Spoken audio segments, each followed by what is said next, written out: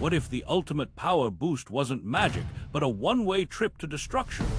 Picture this. A cutting-edge aerospace fighter, its very structure pushed beyond theoretical limits. This isn't science fiction quantum particles, but pure, brutal engineering. We're talking about a system that dumps an insane amount of energy into its thrusters, overcharging them beyond anything thought possible for mere seconds. The goal, to hyper-accelerate to speeds so extreme they'd shatter conventional airframes. It's a controlled detonation of power, an engineered overcharge pushing the entire machine to its absolute breaking point. But here's the kicker. The cost is catastrophic. We're not talking about a cool-down period. We're talking instantaneous material fatigue, microfractures ripping through critical components.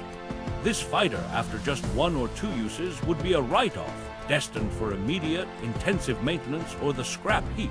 Strategically, it's a desperate, kinetic trump card, a one-shot gambit for evasion in a death trap or a devastating, unblockable strike.